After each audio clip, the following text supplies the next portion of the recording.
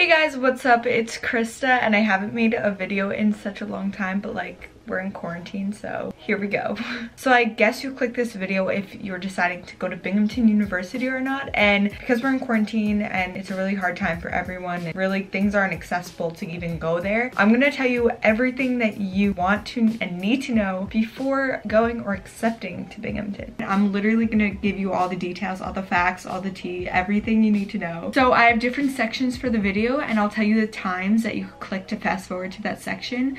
So if you want to know just about a specific part, I'm going to talk about move-in day, dorms and living, food, living tips, socializing, and just some facts, and then the BAP program. So let's get started. Also, I'm not wearing any makeup because who wears makeup in quarantine when we're bored at home? And I didn't feel like putting it on for this video because I'm just keeping it real. Okay, so let's start with move-in day. Also, if you want to know anything about orientation, advice, what to bring, what it's like, you might not have it now because of quarantine, but I will link it down below because I made a whole video on that. Okay, so first I'm going to talk about move-in day. It is a very exciting and nerve-wracking day for everyone. Don't be worried. So when you get there, there's going to be a line of cars in front of your dorm building. People will help you move your stuff up and down. You're probably going to need a bunch of trips because I'm guessing you have like a lot of stuff. You're living there for a year, so the first thing you're gonna get is keys. These are my keys. Well, these aren't my keys, but like you get keys. You get a card. You either could swipe into your door or use your key. My building didn't have the ability to swipe in because it was broken, so I only had the key. And if you're in BAP, you have to get a broom and bin card. So you use that for transportation and for your meal plan if you get one there. So when you're moving in, people are gonna definitely help you. When I moved in, my RA actually came in and said hi and introduced themselves, and it was really nice of him. Before you start organizing your room, please clean everything. Like especially in today's day, like we need to start being more cautious. When I moved in, I cleaned every single thing because they don't really clean before you get there. Like they probably say they do, but they don't. Like I promise you, they don't. A few things to be aware of is you can't cover 20% of the wall. You can't have candles. I had a candle, but like I didn't light it, but like I just had it. But like when the RAs come in to check, just like put it in a drawer because they can't go in your drawers. Yeah, the first day, like you get there, there's gonna be events that your RA sets up. There's gonna be like a floor meeting, so you meet everyone on your floors, you get to know people. He probably is gonna put some cool door tags on. When I went during move-in day, I had an event or something that was at my dining hall, and everyone went under the dining hall from that community because it was pouring rain. A whole storm came in, so all our events were closed. We didn't have anything, so we were just like bored in our room, and it kind of sucked, but it was funny also. Now for dorms and living. So there's 5 different communities and I'll talk about each of them. There's Mountain View, Hinman, Dickinson, Newing, and College in the Woods. You're gonna hear a lot of information, so just be prepared because I'm gonna tell you some tea and it might change your whole mindset about going into dorming. So I live in Mountain View and I'm gonna live there next year because it's the best. It's suite style, so there's 6-person suites and it's pretty much a mini apartment. It's crazy that I even got to live there. There's 3 rooms with doubles and then a sink outside, 2 bathrooms, 1 bigger with a shower, 1 smaller without one, and there's just so much room. We put a TV, we had couches. Mountain View is a very good choice if you're thinking of a suite, and it's great to live with other people. You're never bored, you always have people to talk to, something to do. You don't really get lonely as much. Mountain View also has triples, but I don't recommend a triple because you barely get your own space. There's no like separations in the room, so you're all just like 3 beds, like no privacy. Mountain View I love. It's like the best community ever. You feel like a family when you're there, and it's all the buildings, and then there's a huge lawn, a basketball court, volleyball court, tennis court. There's just so much there going on. When it's hot outside, everyone's on the lawn playing. It's like back to childhood. It's the best thing ever. And people say Mountain View is the quiet community, but it's not. Like it's up the hill, you have to walk there, but once you're there, it's like a whole family. And also Mountain View has the best dining hall. Like everyone goes to our dining hall from everywhere on campus because it's the best one, so it's the way to go, trust me. Next is Dickinson. Dickinson is probably the best one too because it's pretty much a 5-star hotel. They have flats. They look like going on vacation to a cabin. It looks like that. It's so pretty. I honestly wish I could live there, but it's really competitive to get in. So Dickinson has flats. So there's 2 doubles and a single. It's a 5-person flat and a big bathroom. And it's not a common room like Mountain View has. It's more of a hallway, but it's still like a little common area. People put chairs and stuff, but it's smaller than an apartment like Mountain Mountain View. But Binghamton is so nice. There's always people around. There's so many people in the building compared to Mountain View, which has less people. And there's so many floors and the rooms have huge windows. It's really nice. So the third community I'm gonna talk about is Newing, and it's strictly doubles, but it's not like communal bathrooms. You share like a bathroom with like the room next to you, kind of. And there's public bathrooms, I'm pretty sure, on every floor anyways. And every floor in every building, pretty positive, has a study lounge. So it's like a little area to study. They have desks, they have tables, you could hang out there. It's really nice. Newing, just an FYI, is a lot of frat and sorority kids go to Newing. Just letting you know. It's not strictly them, but you're gonna find a lot of those type of people there, I guess. Next is College in the Woods. Don't live in College in the Woods. Do not put yourself in College in the Woods. I'm telling you now, you do not want to live there. Period. I was talking to someone who wanted to go to Binghamton and they were gonna live there, and I told them don't. Like, it's the worst. It's dirty. There's names that people call it as a joke, but you'll figure it out once you get there. Not good vibes, like dark and gloomy. And I mean, I'm sure if you live there, it's a different vibe. You probably got used to it and like it, but just don't live there. Last is Hinman, and I think it's all sweets. I'm pretty sure it's not like the favorited place, but it's a really good option if you want to live there. Next section is all about food. I'm so excited to talk about this section because I just love food. Okay, so the best dining hall is, I'm not being biased, but everyone knows BAP. Their dining hall for Mountain View is the best dining hall. They have the best food. They're the cleanest. It's just a really nice environment. They have so many tables. It's huge. It's elevated. It overlooks the mountain. There's huge windows, lots of light, and it's just a very good place to be. I even go there to do work sometimes. And also the food is the best. Just saying. Everywhere else kind of sucks, if I'm being honest. I'm not being biased, I promise. Some tips for the dining hall: buy Awake bars. There's these chocolate bars that are caffeinated and they kind of, I'm on crack when I'm on them. Like, they're so good and they kept me awake, like for real. And I love chocolate, like I have an addiction, so that's also probably why. There's also a stealing fee at every dining hall. So like, not gonna lie, people steal. Like, you could put things in your pocket and walk out. Like, you probably have enough money on your meal plan, but like, people do that. Like, it's not hard to do that. Not condoning stealing, but if you do, there's a stealing fee, so it doesn't really matter. You can get food from any dining hall you want, so you could walk by no matter where you are, pick up something from any dining hall. You just swipe with your card. But in the Union, there's the marketplace, which has so many food options. Like, sorry, my dog's barking. Tully's, Red Mango, there's Indian food, Thai food, there's Copper Top mac and cheese, and Tully's tenders will change your life, just saying. Just saying. Everything is double the price there. Don't go there often like I did and waste my whole meal plans. I went to study a lot with my friends and we kind of used studying as an excuse to go to the marketplace to eat, but like, that's fine. That's okay. And also at the Union, there is Dunkin' Donuts. You can use your card for Dunkin' Donuts, so it's right on your meal plan. It's just a little expensive, obviously, because it's Dunkin', but avoid the old man working there. He is the rudest guy ever for no reason. He just has the worst attitude. He's so mean. He like yelled at me for my order. I was just really scared and like kind of hated that whole experience. Everyone knows him. Just avoid him. You'll know why if you ever go there, if he still works there.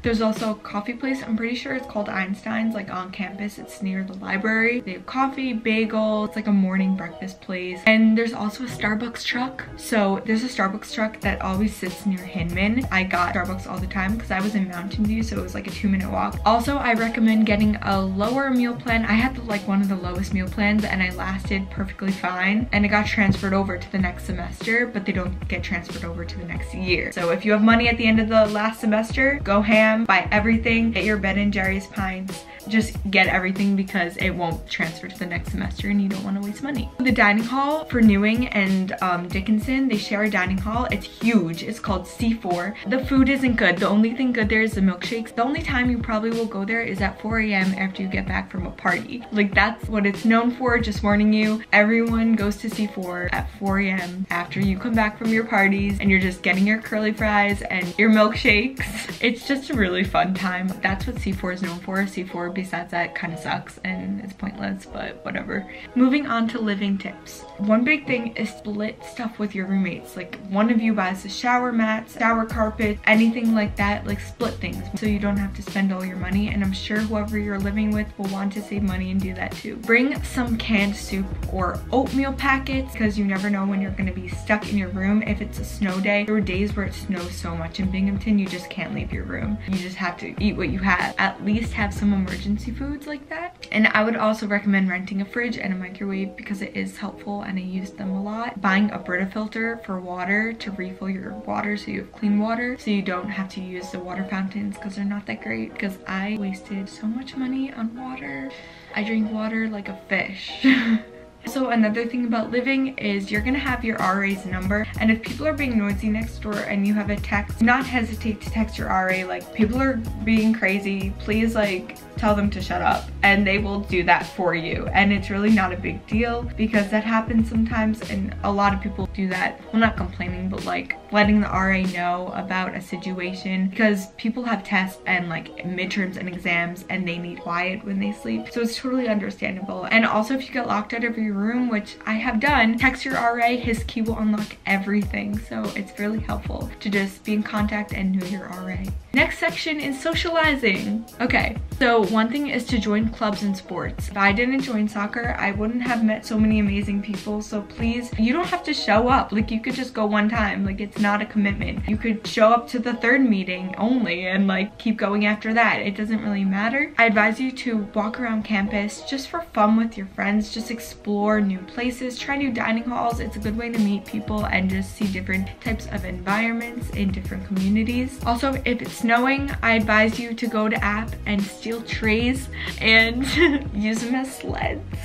Or if it's hot out, just go outside and play basketball, just like sit outside, do your work. You'll feel like it's a community more, and it's just really fun to be surrounded by a bunch of students doing the same stuff as you. Also, you can get a membership at the gym. You'll have unlimited access to free classes like arm workout classes, classes for your butt, classes for your abs, classes for cycling. They're all free. Plus, you get to go to the gym whenever you want, which is kind of a good deal. I did that. I went to the gym a lot. I encourage you to go to sporting events. I went to like every basketball game and it was so fun with my friends. One thing to know is it's so different than high school. People don't judge each other. We're just open-minded, just trying to better ourselves and get an education, and also just have fun with people that genuinely make us happy. Don't worry about cliques or whatever you're worried about that people were like in high school. It's totally different in college. People are focusing on themselves and their friends and just trying to make themselves happy and not trying to put others down. So it's not like high school, I promise you. Freshman 15, I don't even know if that's a real thing. I guess for some people it is.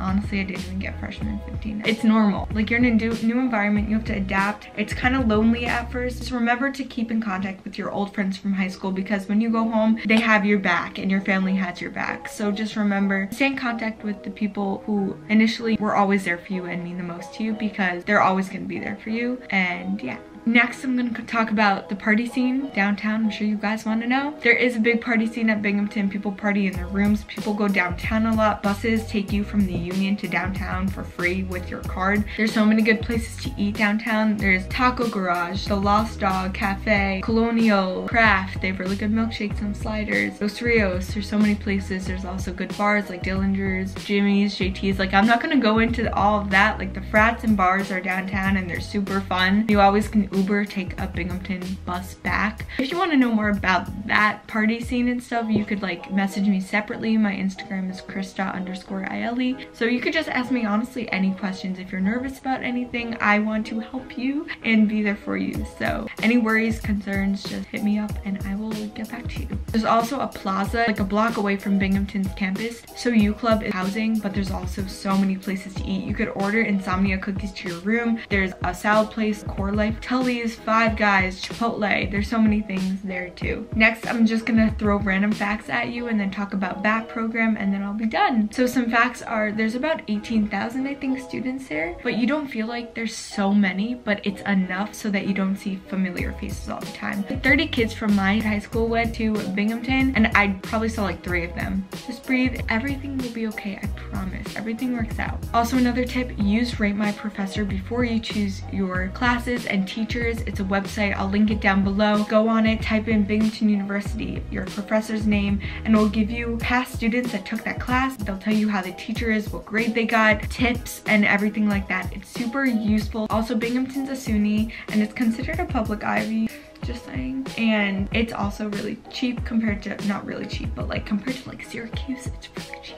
and you get a really good education too. So also another website I'm gonna link down below is called Chegg. Buy your textbook here, they're cheaper. Don't go to the bookstore and buy them because they're so expensive, like hundreds of dollars. It's crazy. Also, you could go to the Fleischman Center at the Union if you need assistance with anything about classes or internships. That's always a good resource to go to. Next, the BAP program. It's 100% worth it. You'd have to take a bus, which is annoying, but everyone in BAP gets to know each other, and it's kind of like a little community, and will help each other out with things. Everyone in BAP struggles the same way and relates. They are always there to help each other out, and it's worth it if you want to go from a small transition for smaller classes and one-on-one attention to adjusting to bigger class sizes, which a lot of people like. It's definitely worth it. It helps you adjust to a different lifestyle and going to college at a bigger school, and it's easier classes. Please do it. It's annoying once you're in it and stuff, but it's really worth it, I promise you. So that was a lot of information thrown at you. I hope that helped in any way it possibly could, and I hope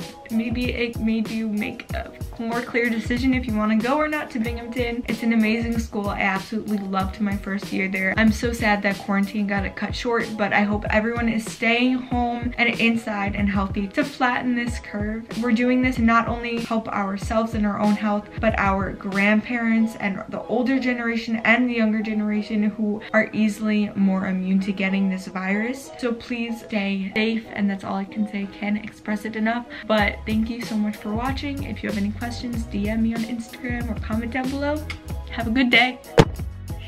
Yeah, see my peanut butter jelly snack, pull it right, musky, painting. That's my sunshine when it's raining. That's my boo, yeah, yeah. When I'm all alone, she pulled through.